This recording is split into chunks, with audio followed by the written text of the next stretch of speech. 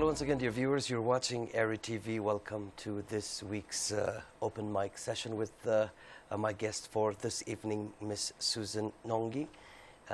She is the UNDP country representative that has taken post right after Christine Umutoni. Yeah. Indeed. So please do tell me more about yourself, and we will speak mostly about the achievements she has seen within the country and the cooperation level that has been reached between the UNDP family and the Eritrean government. All right. Well, thank you very much. Thank you for having me. So you've already introduced me. I'm Susan Namondo Ngongi. We cannot forget the Namondo, because that's what ties me to a group of people from the foothills of Mount Cameroon. I'm from Cameroon. I'm a UN civil servant, again, as you've mentioned, and now I'm serving in Eritrea. I've been in Eritrea now for 9 months, I believe. Okay. All right. Okay. Now, many of us, we don't understand how it really works, the operation, the function of the UNDP and the UN family. Please tell me about the operations here in Eritrea. Well, before I talk about the operations here in Eritrea, I think the first thing that viewers should note, UNDP and the entire UN family is created by governments. These are institutions created by governments to support governments and their peoples in their development aspirations. The family here in Eritrea, not so big. We have about 6 resident agencies, but we have quite a few agencies that are operating from outside Eritrea, for instance, IFAD, UNESCO, etc. And we sign a plan of cooperation with government. We have the strategic framework for cooperation.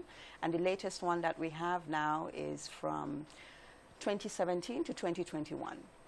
But UNDP has been in Eritrea since 1992. It had a liaison office way back then. And I think the journey that UNDP has had with government, and the rest of the UN family for that matter, has been one of great growing collaboration and partnership. Okay. Speaking about the cooperation that you've just mentioned, now what sort of cooperation does exist between these two, the UNDP and the UN family, the UN agencies that we have here, and the government of Eritrea, especially in meeting the objectives of development and progress? I think it has varied over time, but the latest partnership for cooperation, we're working in several areas, working with government in the area of social services, education, health, working with government in the area of agriculture, working with government in the area of environment and climate change, supporting government in the different ways, the different parts of their development aspirations. But that has changed over time. I hope that someday we really look at what the UN has done over the years. My understanding is in the early days we were engaged in things like resettlement of refugees from Sudan, for instance, or those that were deported from Ethiopia, to now doing more truly development work, supporting agriculture, supporting development of systems, the health systems, education systems, etc.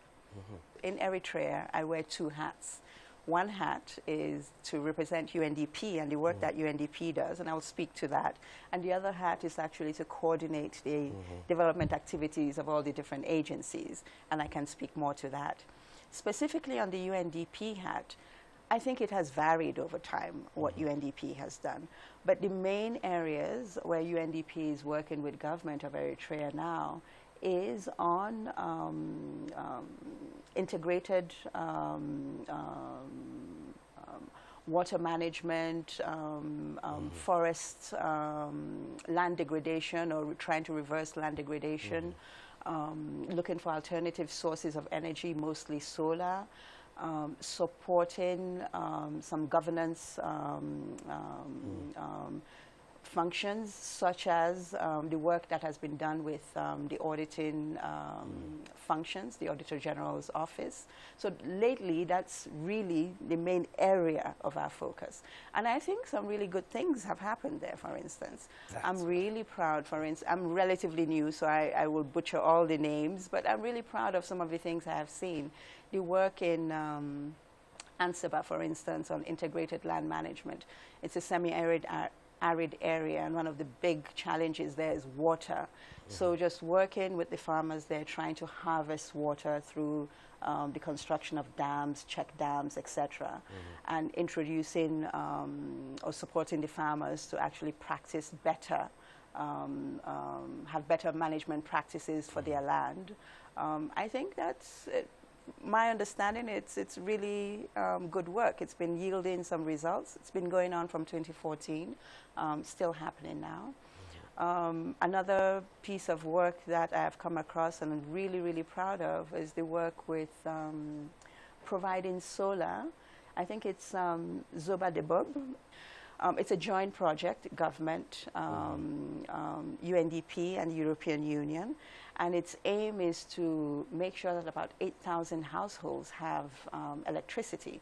The work is going on now, but we're hoping that by the end of this year, that these 8,000 households will actually have electricity. I think that's really amazing. So we've been doing different pieces of work supporting here and there where we government thinks we might be useful in this support. And I think it's yielding results. The Auditor General function, my understanding is Eritrea has one of the best auditing functions on the continent, for instance. And those are the sort of things that I hope that Eritrea would tell the rest of the continent that it has. All right. Okay. Ms. Susan, I'm going to talk about the achievements that have been registered here and what your impressions are. But before that, I want to specifically talk about what has impressed you the most. What has impressed me the most? I'm stumped. On the development side, I see achievements. I see achievements in health. Those have been talked about quite a bit. I see other development achievements. But I cannot help but recognize that Eritrea is 26 years old.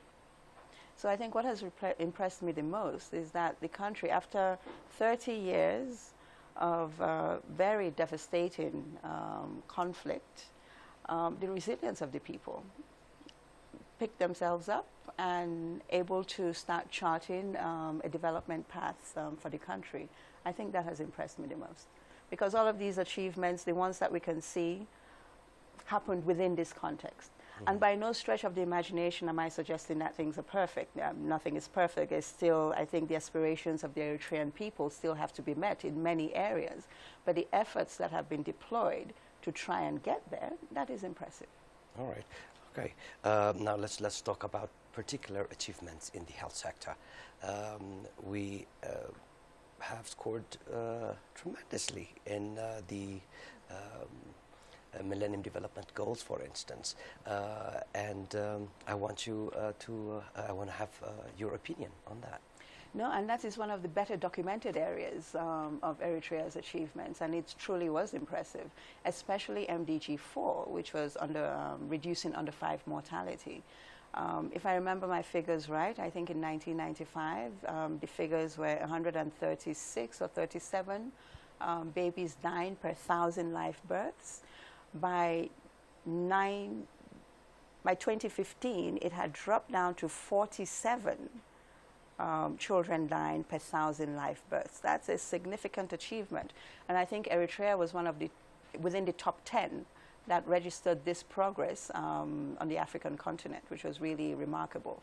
Also, in terms of maternal mortality, we know that the rates went significantly down from 900 and something in 1995 to 400 and something in 2015. Another area of huge progress. HIV/AIDS was also an area of huge progress and really supported by recent policies. In 2015, for instance, I understand that there was a test and treat policy, and so anybody who was tested and was HIV/AIDS positive got the treatment regardless of their CD4 count level, which was truly remarkable. And my understanding is we're heading towards elimination of maternal to child transmission of HIV/AIDS. Again, remarkable. So for some of these really wonderful stories, especially in the health sector, I think the only thing that I would hope is that it's told more and that there's more data. The data that I'm citing now, I got from the health security plan that the government produced last year. So that's some of the data I'm citing, but it's already old. So we need more data to be able to tell the story more, and I hope that Eritrea is interested in telling that story more. Data is incredibly motivating. You know, in the development work, they're different. It's a huge jigsaw puzzle, and everybody is working on their different pieces everywhere. Few people really have the overall picture of what is happening. When you have data, you are able to gauge whether or not you're heading towards the goal that you'd set for yourself. But in this case, where you can see progress, it really motivates everybody to want to do more in the various parts that they are. It's almost like, you know, one of those watches that counts the number of steps that you do. No, you laugh, but you know, if you set yourself to do 10,000 steps, it tells you at any point whether or not you've done 10,000, you've done 4,000, you've done 11,000. And if you've done 4,000, well, you're motivated somehow to figure out how you're going to get the rest of your steps. If you've done 11,000, you realize, okay, you can do 10,000, so maybe your ambitions should be greater. Data cannot be, in my view, overstated, the importance of it. Okay, all right. Well, speaking of that, because I had that in my line of questioning to you, and how best do you suppose we achieve this? Well, there is the National Statistics Office exists. It's a sound institution. I think it needs more resources. It needs more people. You have seasoned people who are working there now, but I think you need more people dedicated to it. And you need, I think, the political decision that some of these data is truly important to have, so that they're given the resources that they need to be able to get it. I think, as I said, data is hugely motivating. It helps you know whether you're attaining the results that you set for yourself. If you're not attaining those results, it helps you know whether or not you need new strategies. It helps keep everybody, everybody sort of on board in terms of the progress that are being made, be it on the economic side, be it on the social front. I think, important. But I think National Statistics Office, which already exists as an institution, should be that house that should be strengthened and given the clear indication that they should go out there and gather this data for development use. Data is also hugely sensitive, so it has to be managed properly. But yeah, I think the basic infrastructure is there. It just needs to be strengthened and, you know, expected to deliver on some of these things. And I'm sure it will. Yeah. For instance, the development orientation of the government of Eritrea is to reach out the farthest corners of Eritrea. And I just want your take on that. That is fantastic. What we're talking about nowadays is leave no one behind. In many parts of the world, development has been highly skewed. So the GDP figures show that growth is happening in the country, but when you look a little bit closer, you realize that few people are enjoying the benefits of this growth, while many are not enjoying the benefits of the growth. In some cases where it is more spread, it might be that a particular group of people in specific places are not enjoying the benefits of the growth, while others are enjoying the benefits of the growth. From what we understand from the government's policy, indeed, the government has been trying to make sure that the growth is equitable, it's equilibrated, and has deliberately put resources into developing the parts of the country that were least or less developed before. So that's definitely a good thing. But I come back to my data point earlier. That's an excellent thing. How do you tell that story to others? Or how do you make sure that all Eritreans understand that story? I'm sure the government is telling Eritreans this story, but when you have data, then all parts of society can see that, and it's easier to tell that story to others. But I think it's laudable what the government is doing in terms of decentralizing the development activities. All right. Ms. Susan, my next question is about women empowerment. Handling the gender sensitivity issue correctly and abolishing harmful traditional practices, which we have also scored tremendously in that domain. The UNDP's take in this as well. Well, one of the key big areas was female genital mutilation. From the numbers that we can see, figures a little bit outdated, but from the numbers we can see, it has gone down tremendously. And there was very concerted action on the part of government, the Ministry of Labor and Human Welfare, the Women's Organization, National Union of Eritrean Women, and others, the Ministry of Health and so, have worked in a concerted fashion to make sure that this comes down. And it has been coming down significantly. And again, I hope we have the latest figures. This is a problem in many parts of the world. In those areas that Eritrea is doing really well in and making a lot of progress, I think it would be really good for Eritrea to share with the neighbors and the friends and the others their experience, their practices, their approaches, their programs, etc., that led to the results that they're getting, so that others can learn from it. Okay, so I mean, Africa is basically has these problems. Yes, they're common problems across the board. They're common problems, and yes, there is need that we can share and must share our experiences. Perhaps if there is comparing contrast that you would like to make on how we have done this, and from your perspective. From your study here, within your time here, what would you say? But that's very limited time. But from the little bit that I can see is that, as I mentioned, this huge jigsaw puzzle that is development work, is that the different parts are working well together. That the center is able to work well with the Zoba level, that key actions are able to be decentralized, and that there's clear follow-through. That, I think, is important in terms of the results that have been reached. Because for things like FGM, you need an enabling environment, so you need a law.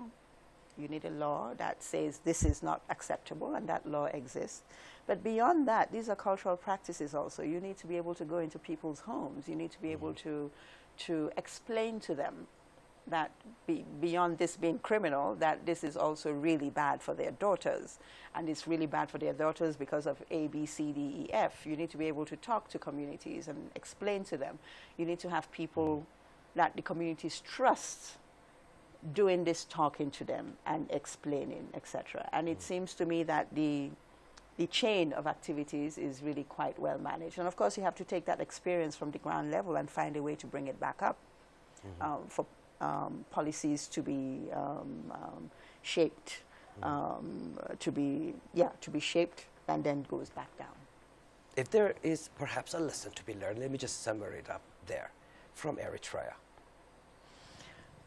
I think there are many lessons to be learned from Eritrea. But I think for me the key thing, and I'm still relatively new, the key thing is that the government and the people need to be willing to share their stories.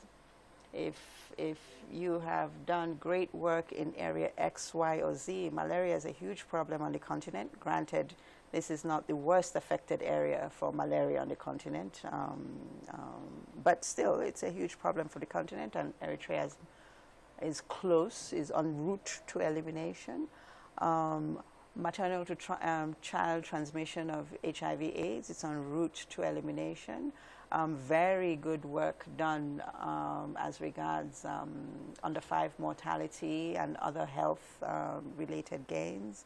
And again, as I said earlier, I don't want to give the impression that everything is perfect, but there are quite a lot of good things. And I think it's just sharing that story that Eritrea should be in the platforms sharing how it has done on some areas. And who knows, maybe there are other countries who are doing well in some of the areas that Eritrea needs to improve on, that Eritrea could learn from. It's a global family after all. And definitely, at least as far as the continent is concerned, it's a continental family after all. And I think all in the community of nations, we all have obligations to support the advancement and progress of development. And we all have that obligation, therefore, to share the lessons that we learn and to interrogate the lessons of others and see if they might be applicable to us. Okay. All right, Ms. Susan, we are actually running out of time, but any final words? I think my key message is, the first one is Eritrea is part of the UN family, and we are the international service here of the UN. I hope that Eritrea can make great use of us, that will call down on the collaboration, support, partnership, etc., that is expected from the United Nations, from the multiplicity of all its organs, because it is a very broad institution, that Eritrea will call down on what is its due right in terms of support towards its development aspirations. I think that's my main message.